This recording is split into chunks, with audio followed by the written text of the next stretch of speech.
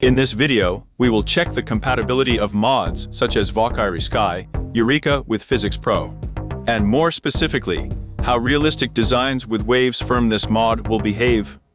I have already made a similar video once, and the result did not impress me.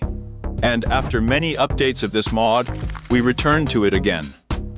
To begin with, let me remind you that this mod has two versions, the regular and the pro version. The regular version has limited functionality, but in the pro version, all settings are available.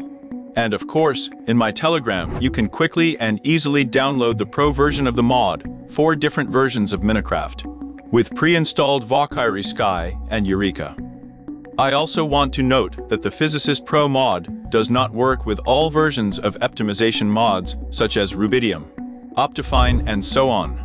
Therefore, the developer has posted a test sheet that will indicate the versions of Minecraft and the optimization mods that he used, as well as the shader mods and the shaders themselves that are compatible with the Physicist with the Pro mod. I will have a link to it all in the description. And a friendly tip, turn off the collapse of blocks in advance in the Physics Pro mod settings, so that it does not interfere with your construction in the future. To begin with, we will prepare our realistic design.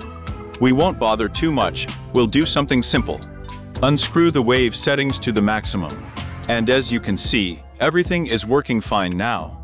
Previously, in the old versions, the waves extended their effect only to the player or to the player in the boat. But now it also works on the realistic design of Valkyrien Skies and Eureka.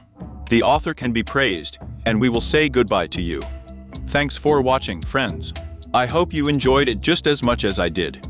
Well, I advise you to subscribe,